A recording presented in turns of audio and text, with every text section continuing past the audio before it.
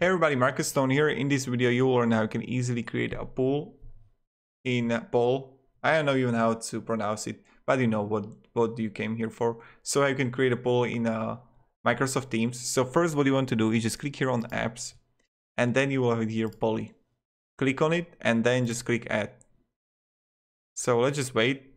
Okay, so this is how Polly works. Write questions here, start a quick poll. Option 1, option 2, okay, and then people are going to choose. So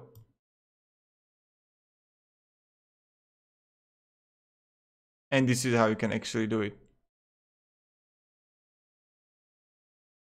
Submit vote.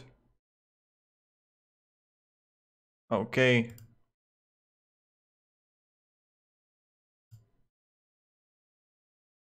When I'm going to Teams and I'm going to have Polly here.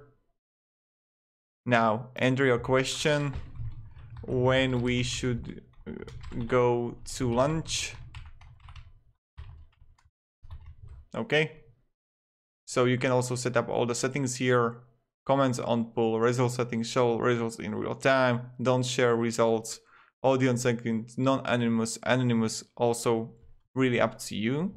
And now just preview. When we should go to lunch. Okay, send. So, okay. And voila, here we got it. And now people can vote. Submit vote. And voila, here we have it. I want to go on lunch in 11 AM. So this is how we actually do it. I hope it was helpful on the ways how you can do it. Thank you very much everybody for watching. Hope you are going to have a great day and see ya. Goodbye.